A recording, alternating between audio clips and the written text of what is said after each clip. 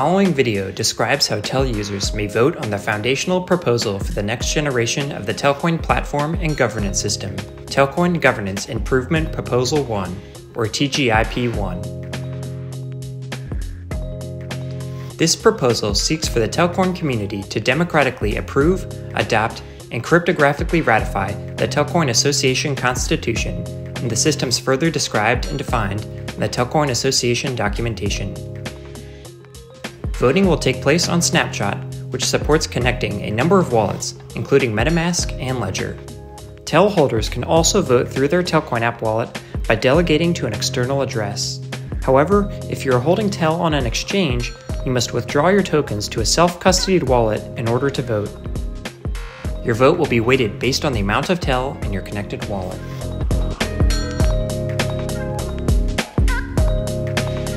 To connect your Telcoin App wallet to Snapshot, you must first delegate it to an external Polygon address. We recommend using either a new or existing address on MetaMask, which is what we will do for this tutorial. Copy the address, we've named ours Telcoin App Delegation, and note the last 4 characters. This one ends in F65B. Now, open the Telcoin app. On this account, we have 7,000 Tel, which will later be reflected as our voting power. Note that staked Tel and any unclaimed rewards will also be reflected in the voting power total.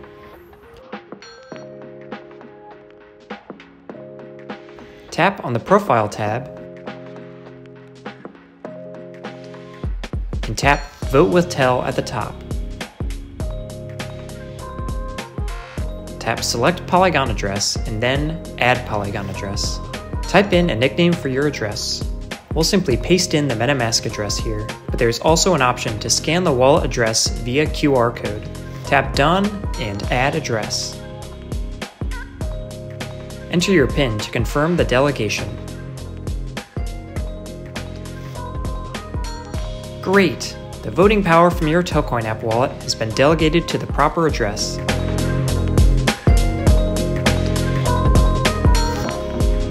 For this step, we recommend switching to Google Chrome on desktop with MetaMask as a browser extension. Navigate to the appropriate Telcoin Governance snapshot URL, which will be unique for each vote. Click the Join button and select MetaMask from the wallet options. When MetaMask opens, choose the wallet address you want to connect. There's the one that we delegated to, so we'll select that. Click Next and then Connect. Now click Join again to refresh the snapshot dashboard. Great, we're in. And on the top right, we can see that it's the wallet ending in F65B. Now that a proposal has been published, we're ready to vote. Note that your Tel balance at the time the vote is created, not your Tel balance at the time of joining, is what will be reflected in any proposal votes. Click on the specific proposal you want to vote on from the main page dashboard.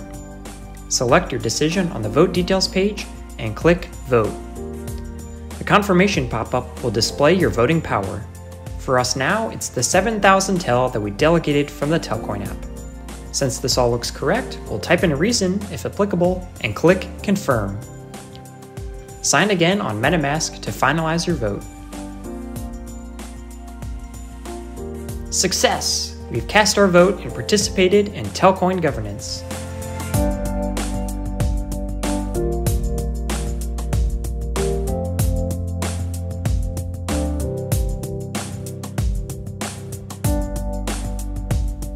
If you're holding Tel on a ledger like we are here, we recommend connecting to Snapshot via MetaMask.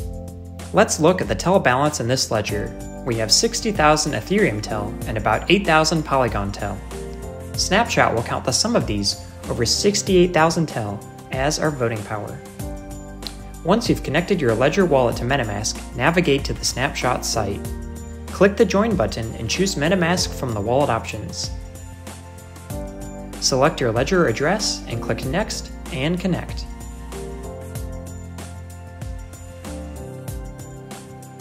There we go! We've connected to Snapshot with our Ledger wallet. Now that we're in, the voting procedure will be the same as previously described, except that we'll have to sign on our Ledger rather than only on MetaMask.